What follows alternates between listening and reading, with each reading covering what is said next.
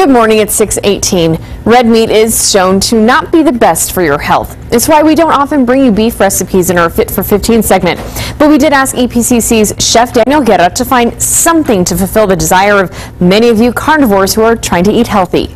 We're going to make a Salpicon kind of style salad with a yogurt dressing instead of using vinaigrette or anything like that has oil in it. So we're going to take some yogurt, cilantro, chipotle, lemon juice, and some cumin, and that's it, and just mix it all together.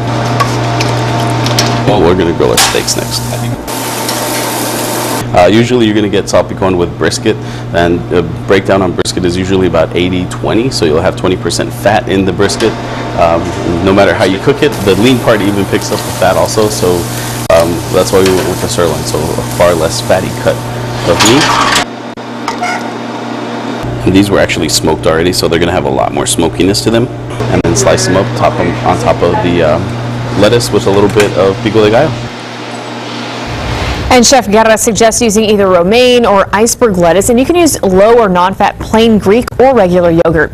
You can check out how to make it yourself. The link to the recipes on our Facebook, Twitter, and Pinterest pages, and here it is, and it smells amazing. It does, and you got to test it earlier, and I just took a bite, and that chipotle gives it an awesome kick. It has a lot of flavor. It really does. So there you go, folks. You can eat a little bit of beef. We're always giving you chicken and beans, and there you go. Everything in moderation, right? Exactly.